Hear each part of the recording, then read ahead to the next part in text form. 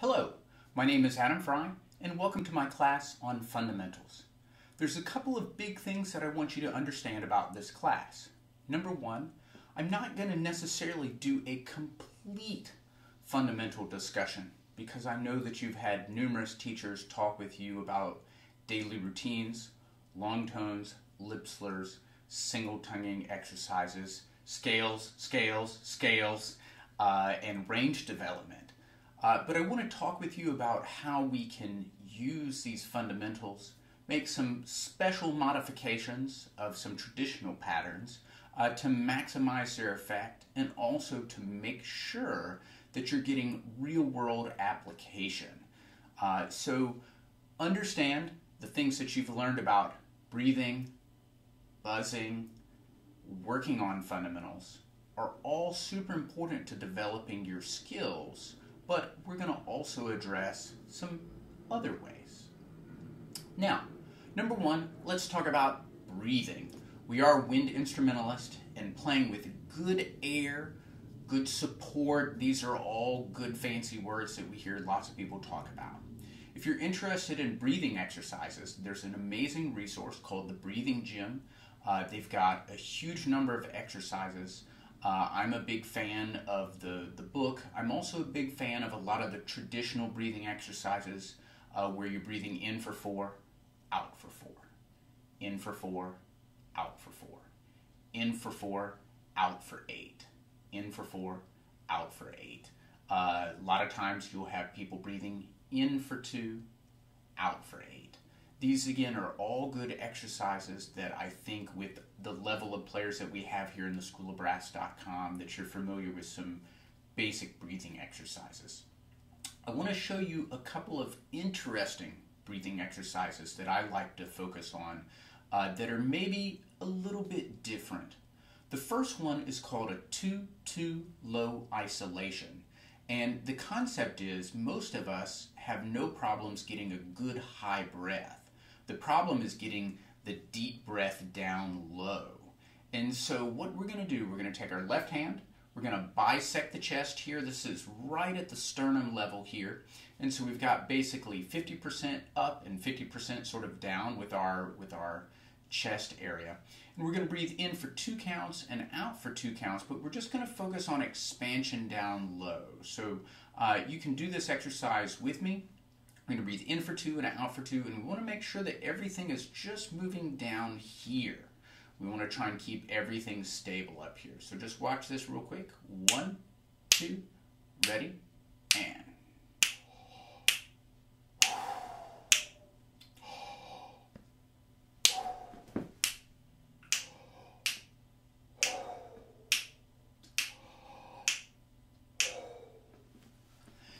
If you see this area up high expanding or your shoulders expanding up, that's not the goal with this exercise. We really want to focus on getting lots of air down low in that specific muscle group.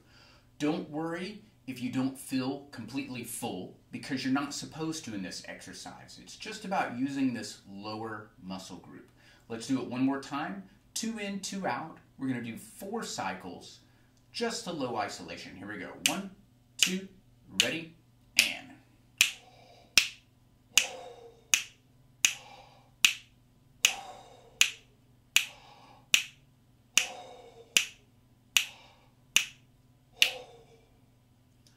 Now that we've sort of activated and made ourselves aware of this low breathing area, what we want to do next is stack the low breath onto the high breath. So this time we're going to breathe in for 4 and out for 4. We're going to try and have 2 beats down low, 2 beats up high. You can practice this exercise in front of a mirror and you'll be able to see physically whether you're sort of filling the glass from the bottom of the glass to the top. Now, I do know that air does not behave like a liquid, but it is a very good metaphor for you to have in your brain that it's like pouring a glass of milk or juice or water and that the air builds from the bottom to the top. And the main reason for this is that we want to make sure that we've got the concept that we get the low breath. That's the area of improvement. And if we can get more air down low, then it's going to make the high breath and our total capacity even better. So here we go. 4 counts in, 4 counts out. We're going to put our left hand here again across the sternum. We want 2 counts down low, 2 counts up high. Watching this in front of the mirror, try and look to make sure that you don't start moving the upper part of your body early. Here we go. 1, 2, 3, 4.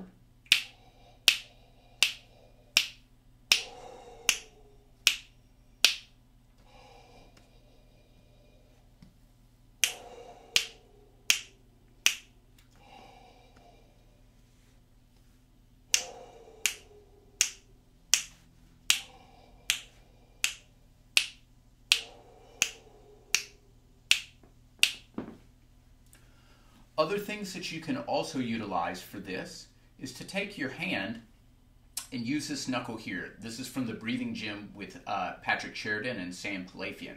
We're going to use this knuckle right here to sort of open up the airway. So you put this knuckle right here between your lips, and you can actually hear this nice, hollow, relaxed inhalation sound. It's not a tight sound, it's a relaxed sound, something a little bit like this.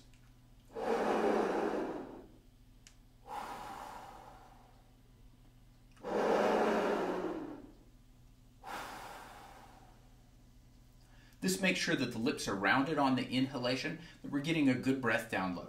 Let's try this 4 in, 4 out exercise one more time.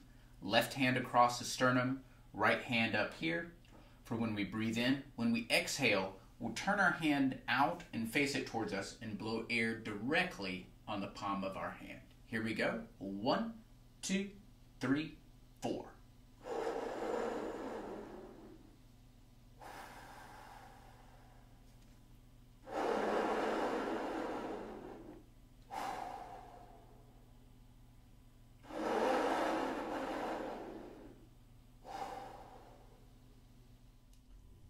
After working on breathing exercises, the next thing I like to do is spend a little bit of time buzzing. There's a lot of debates about whether buzzing on the mouthpiece is a good thing or not. I personally feel like it is, because it creates a situation where you've got less resistance from the instrument, and the embouchure and the vibration has to be much more efficient. And obviously working from the instrument to the mouthpiece to an embouchure visualizer to free buzzing is going from the most resistance to the least resistance, and that gives you the opportunity to find out whether you're over muscling the embouchure or if things are happening in a good, relaxed manner. So I am a big fan of embouchure visualizers. This is a great way to start. They're also portable, and that's a nice thing. But there's not anything, a specific pattern that you have to do, but I just sort of like to see what's happening with the vibration. I like to do some very simple glissandos, and you're welcome to do this either on your mouthpiece, or if you have an embouchure visualizer, you can also join. Got an F here.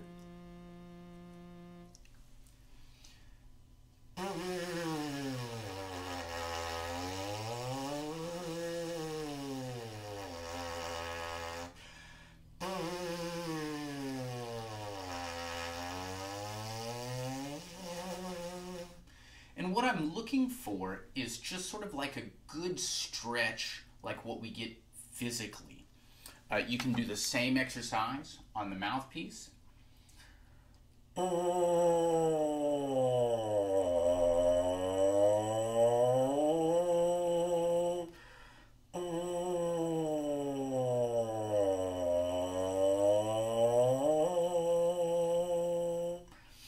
What you want to avoid is doing a lot of sudden shifts and sort of slotting notes. I like to think about making sure that the muscles are moving in a very relaxed pattern. It's not going to show up on camera, but if I were to go down and touch my toes, actually I can back up a little bit here, but if I go down and touch my toes, I'm not going to go like, and do it really fast. It's going to be something very gradual, and we're looking to stretch out the embouchure. You can also come back, do it on our favorite note, B flat.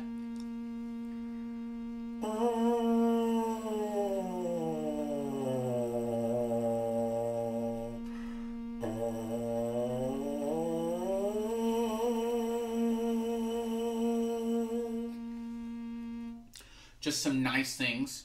Again, if you want to use a visualizer, it's a little bit more complicated and a little bit more, well, not necessarily complicated, but it's just more transparent.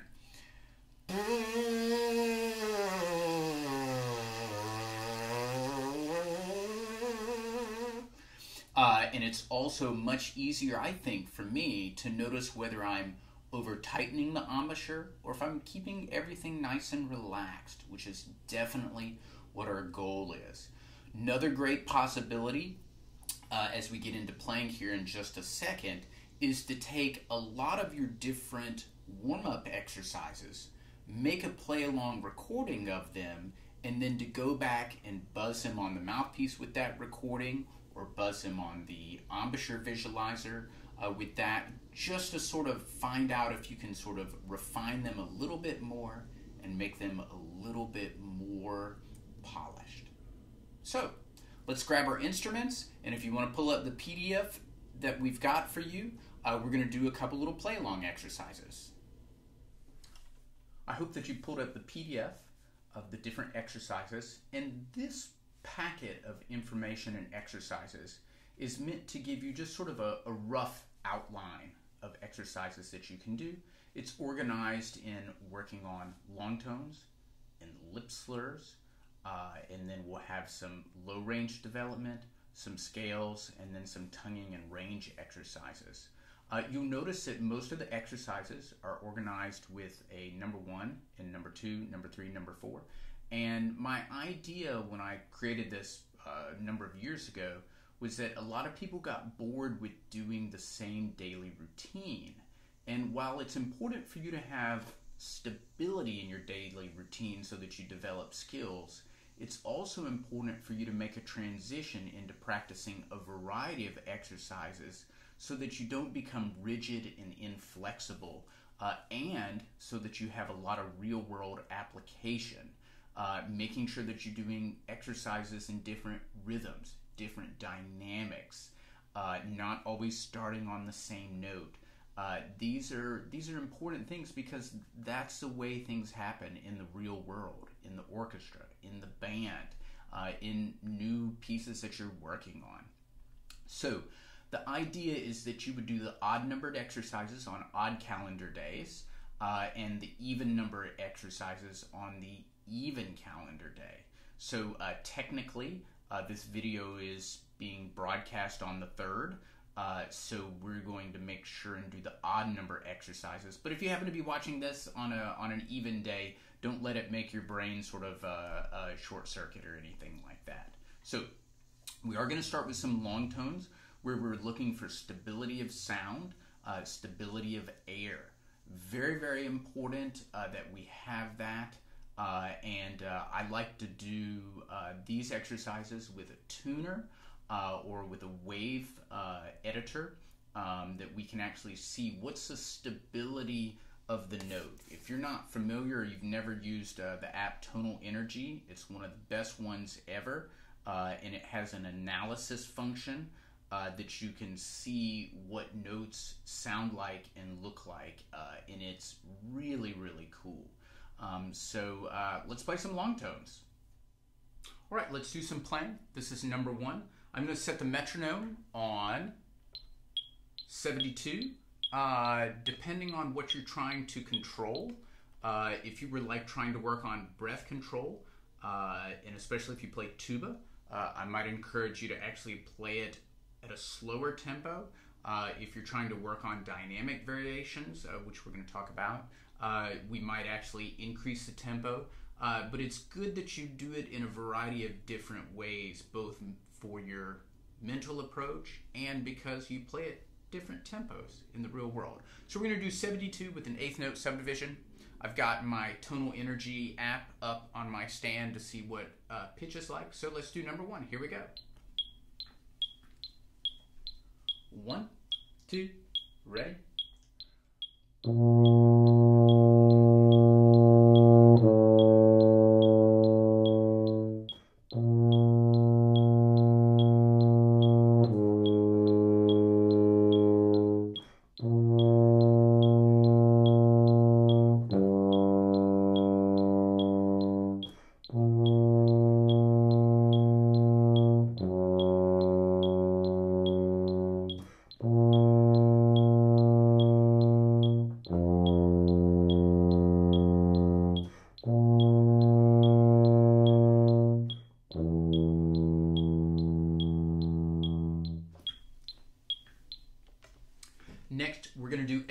exercise number 3, but this time we're going to throw in a dynamic variation. So there's a lot of varieties that you can do with this. Obviously, you can stay at one dynamic. You could pick mezzo forte, that's quite common. You could also work on them all piano. You could work on them all forte. I would not suggest working on forte early in the practice session, but it's a good thing to have if you're thinking about working on your dynamic contrast. The other thing I also like to do is work on smooth crescendos and decrescendos while watching the tuner to make sure that we don't start going too sharp as we try and play louder. So for today, we're going to start piano on all the B flats. We're going to do a crescendo to the change and then a decrescendo on the second bar, and then we'll repeat that. So one bar, soft to loud, next bar, loud to soft. Again, metronome on 72, subdivisions, tonal energy, or a similar tuner app up on your stand. 1, 2, ready?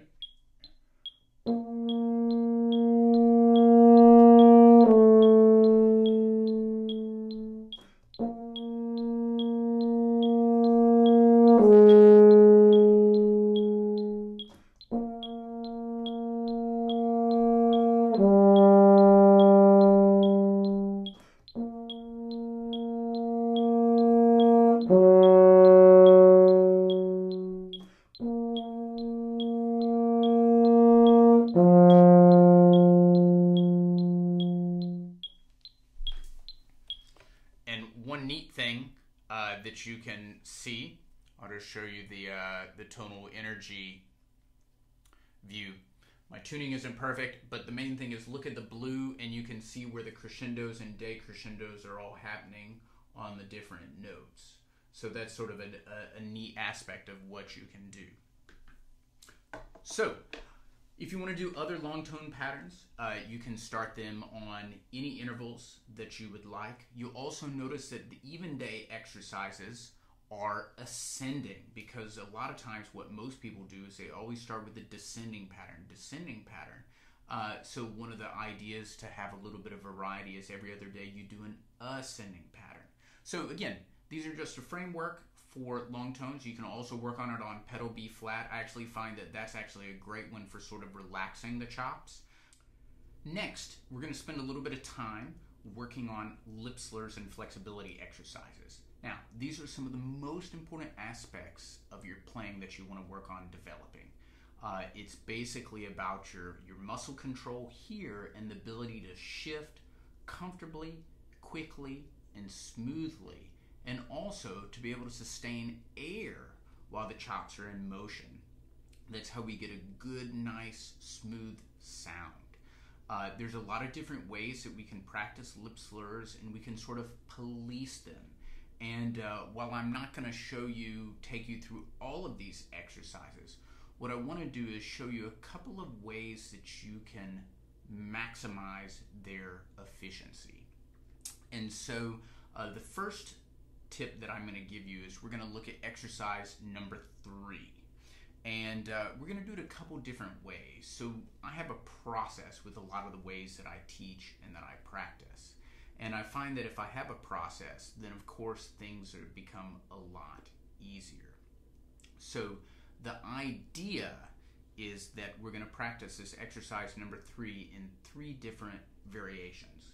The first is we're going to make sure that we play it all staccato so that we're working on getting the embouchure and our pitch reference to outline the exercise. So each note articulated and staccato.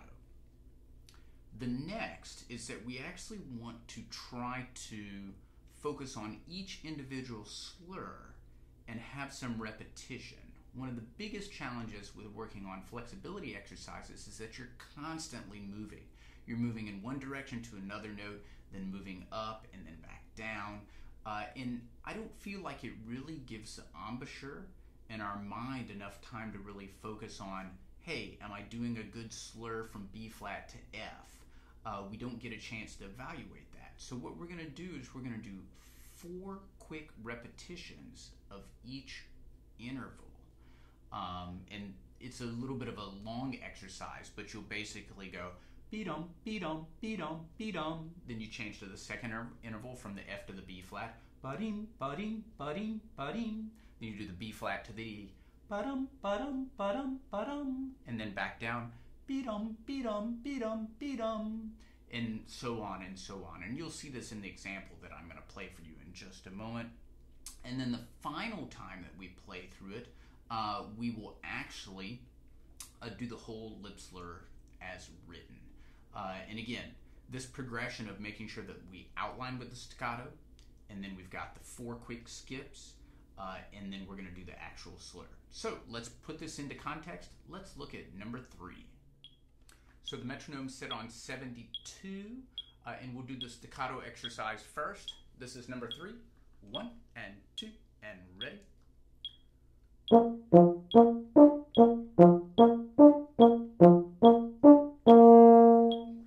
do it one more time, and this time try and notice where the embouchure is really settling in. If you struggle with this, you can also play it at half tempo. Let's do it at half tempo, so each click is going to be one note.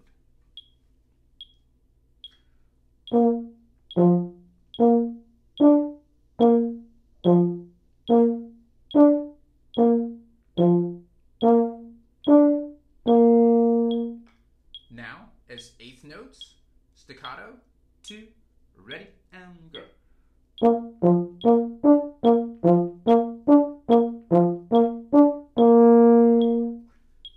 Next, we're going to do the 4 quick skips. 1, 2, 3.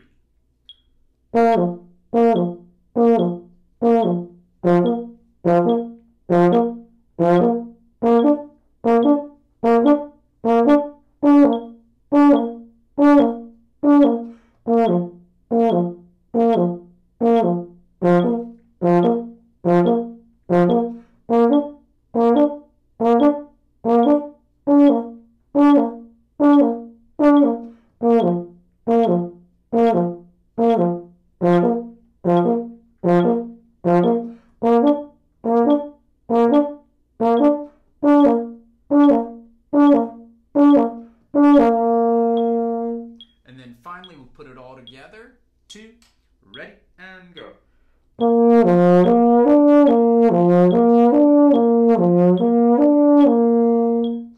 And then we'll do the same thing on second valve, staccato, 4 skips, and then the full version.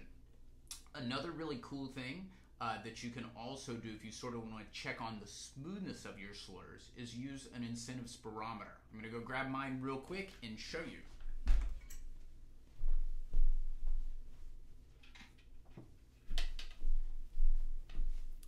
If you've not ever used one of these, this is a great tool. They come in different shapes, but the basic situation is that if you blow good air, the ball stays up at the top.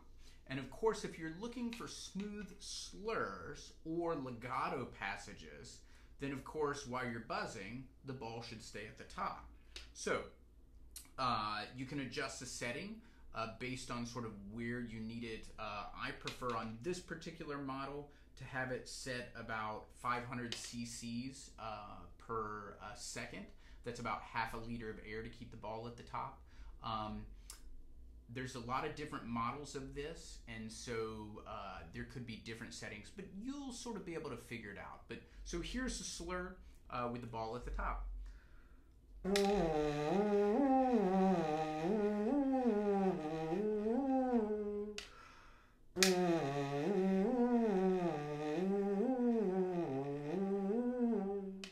Then when we take that back to our instrument,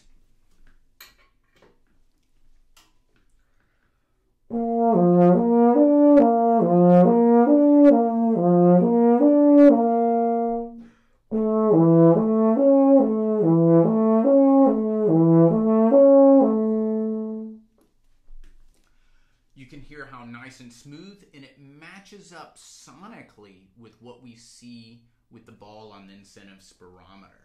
So that's a great tool.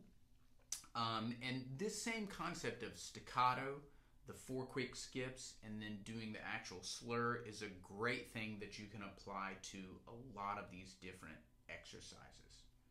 Let's take a quick look at number 7. One variation that I like to utilize is that we don't always start on open and go down the valve patterns. That sometimes, especially if the exercise is quite high, like number 7, number 9, and number 12, that we actually start on, if like in 7th position, or on 1, 2, and 3 for our valve combos, or 2 or 4 if you're euphonium and tuba, and then we actually work our way up through the pattern. So this is a great psychology because number 1 is that you're starting a little bit lower, so you can expand into the high range. And then number 2, I find that with the more valves that we have down, especially with lip slurs, that you really have to make sure that everything is really solid and really focused. So for number 7, we'll be starting on an E natural. And I would like to do this one. I'm going to do staccato and then play the actual slur each time. So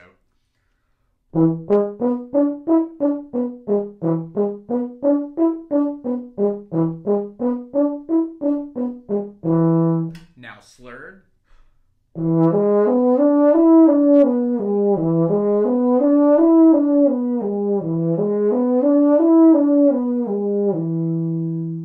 Next, we want to take number 7 and do it staccato and then slurred. So staccato, 1 and 2 and ready and go.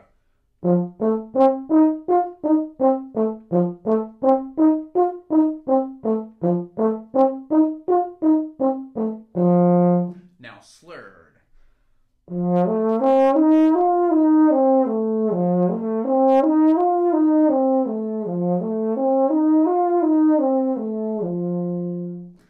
If you need, you can also do a quick version of the 4 skips. We'll actually do that on the G flat. Here we go. 1, 2, 3.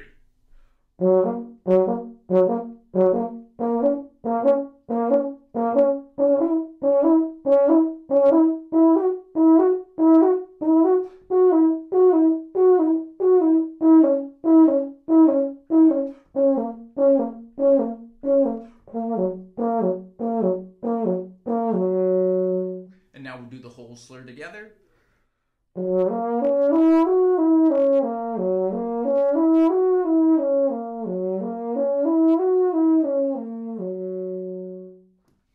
Now, for me, it feels dramatically easier. I definitely hope that you can hear that it sounds like it's performed with more finesse after I go through the staccato and the 4 skip variations. So I hope you enjoy those patterns and that you apply them in a lot of different aspects of your flexibilities. They are a little bit long, especially with the 4 skips, especially if you work like on exercise number 8. But you can also do a little concise version like what I did there on number 7, where I only did 1 version of the lip slur in that pattern versus all 3 versions. The staccato exercise for me is especially gratifying and effective, especially like in exercise number 12, where you're picking out the B flats. And I promise you, if you can't master a lip slur staccato so that your embouchure knows exactly where you need to be, it's not going to magically get it when it's doing all these different levels of approximation. Another thing you can also do with your lip slurs is incorporate some real-world dynamic control. A lot of times we're constantly just playing the lip slurs mezzo forte. So a nice idea is to alternate forte and piano, or to start soft and crescendo through the whole exercise, or start loud and decrescendo through the exercise. That's one of the ways I like to do like number 8, is to start forte, second time do piano, then do forte. It's very, very effective. So I hope you enjoy these different varieties of how you can approach your lip slurs. Our next exercise is low range extensions. For me, developing the low range is incredibly important. You've probably heard lots of teachers talk about and conductors say the way to develop a great high range is to work on your low range. And it seems counterintuitive. Why would that work? But I have to tell you they're not lying to you, and they're telling the absolute truth. And let me explain why. So whenever we play low, we typically do three things and reinforce those positively. We're generally more open, more relaxed, and we use more air. And last time I checked, I don't think anybody listens to someone with good high range and says, you know, they're just too open, they use too much air, and they're too relaxed when they play those really high notes. So it's intriguing. And so when we work on the low range, that's going to help reinforce those three aspects. And the more that we reinforce them, the more likely that they're going to occur as we move into the mid-range and the high range. Now, these particular exercises are just basic arpeggios, but they're slurred and they're created where we start on a higher note and we move to a lower note. And what we're looking for is a flexibility in the embouchure, number one. And then number two, we're going to do a crescendo into the low note. And that's going to force us to open up, relax, and use more air. So it's very important that you notice the dynamic pattern. If you happen to be playing on a 3-valve instrument, in the bar 3 and bar 4, that's a low E flat. If you just want to do a false tone on your trumpet, that's totally fine for all these low notes. Or you can actually consolidate to just the first 2 bars. I like to play this exercise very slowly, basically with 1 click per note at quarter note 72, because I don't think it's a bad thing to work on these so that they're really functional.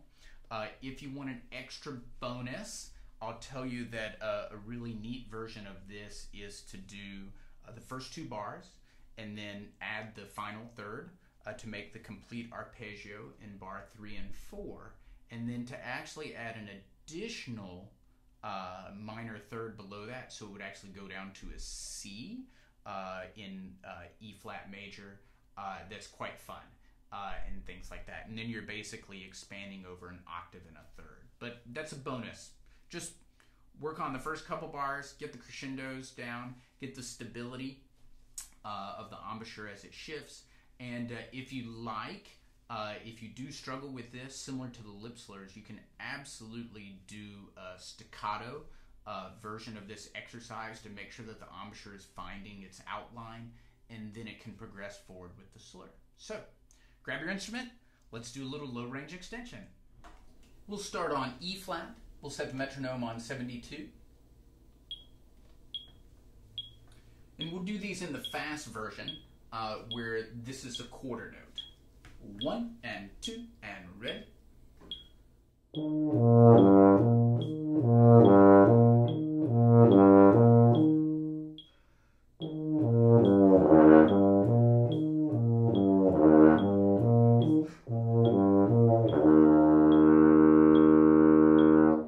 And you can breathe as necessary, but I prefer to breathe after the top note.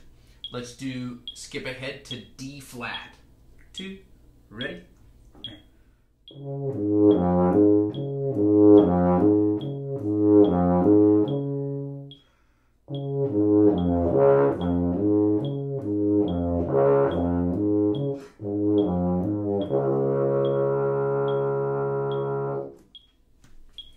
I like to play these, actually all 4 of them each day, but for today we're just doing number 1 and number 3. If you find there's a particular exercise that you like or that you need, don't be afraid to change your recipe in your warm-up. If you need extra flexibility or lip slurs around a certain interval, then add something extra to that. If you're really working on low-range development, do some more low-range exercises. Understand that this layout of fundamentals and other teachers' layouts of fundamentals and plans are just rough guides. You need to make sure that you're getting all the things that you need and adding some extra time to them. I heard one teacher one time talk about fundamentals as a buffet, and you need to make sure that you have a little bit of everything from the buffet, the meats, the vegetables, the starches, the desserts, the ice cream, but that you also need to make sure that you go back and get seconds of the things that are important for you to be healthy. I still like to go back for seconds of ice cream, just so you know. But those are good ideas to have. Next, we're going to talk about scales. And scales are very important for our technical development. And the patterns that you see here that I have are a little bit different because they're rhythmically, they run from one scale directly into the next scale, which I think is interesting versus always playing around the circle of fifth. The other interesting thing that I like about these is that the rhythm pattern is different, and then also, like I said, it moves chromatically. And then you'll also notice in the patterns that I've written a number of different articulations. So in the scheme of being real world and having true application, it's important that we practice some things occasionally short, sometimes tenuto, sometimes with accents. It's very easy to get into what I had one teacher say called mezzo-mezzo practice, that we're basically doing everything in our fundamentals and practice very medium, and then when we get into the context of a solo or orchestra or band playing, we can't really call on accents, marcato, staccato, tenuto, loud and soft in these combinations that we need because we haven't really practiced them in that way. So let's take a look at the scale patterns. I had one teacher one time that told me that I needed to work on 3 things to make sure that I was able to play technical passages better. And I was like, scales. And the teacher said, what else? And I said, well, interval studies. No. Arpeggios. Teacher said, those are scales. And anyway, I said a bunch of different things, and the teacher basically said, no, it's scales, scales, scales. So at some point in time, I'm going to write a book of all different scale patterns that's going to be called Scales, Scales, Scales. But let's play through this. You want to make sure that you set your tempo at an effective tempo for you. It could be a variety of different aspects. You know, the nice thing about the layout here is that mentally you have to shift from B flat immediately to B natural, to C major, to D flat, to D. And the nice thing about knowing this pattern is that you can start on whatever range that you want.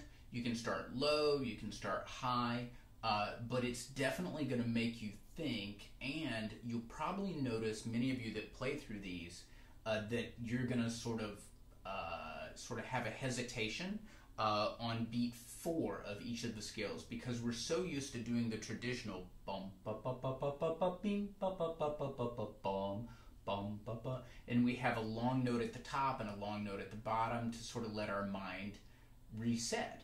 Well, in this particular pattern, you don't get that. So anyway, let's play through this together. 72 is a little bit quick, I think, unless you're really good at your scales. The other nice thing is that you'll find out very quickly what scales are good for you and what scales are not so good.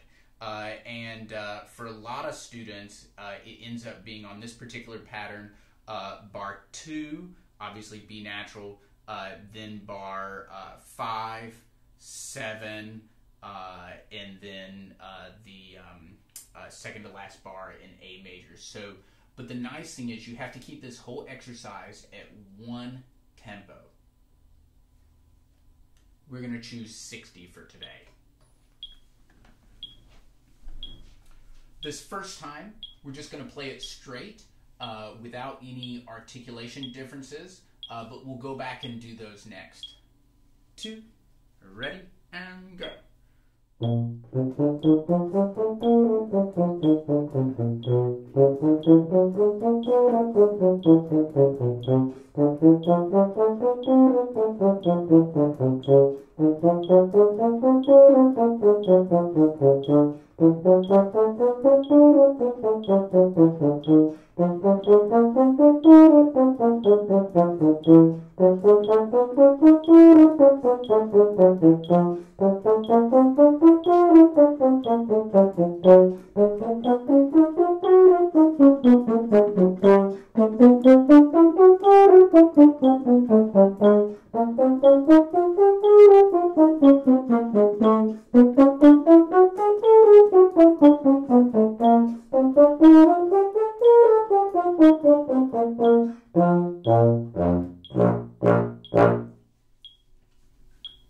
Now, the funny thing about spinning around in the chair is that it finds out whether you're actually able to concentrate and produce the scales and multitask successfully. And that's a tough thing for a lot of people. So you can practice this exercise, alternating dynamics, forte on the first bar, piano on the second bar. You can also do crescendo, decrescendo. One form that I really like a lot is actually to start loud and then decrescendo to the top note and then crescendo on the way back down. It's very unusual for a lot of people because they're so used to always playing high notes loud and low notes soft. And then the other thing, if you're really, really good, this is a bonus for you, is if you have the ability to do dynamic alternations plus articulation changes as well. So the bonus pattern would be to do alternate forte and piano, and then say alternate staccato and tenuto, something like that. So, but in this particular case, we're going to go back and we're going to play the articulations as written. Let's actually, I'm going to do this real quick on mine because I can. I'm going to go through and alternate piano and forte so that you at least get a good idea. And the nice thing is that it turns out in the bar that we have accents for E major because of the dynamic pattern that I chose, that I get to play that piano. And then the last B flat high octave scale is going to end up being piano as well. So good luck. Starting piano, alternating to forte, and then we'll also do the articulations that are in here. Here we go. Oh, by the way, the dynamic changes, I would recommend that they occur on the and of one. So after you play the eighth note in the new key, then the dynamic change would happen after the breath. Ready?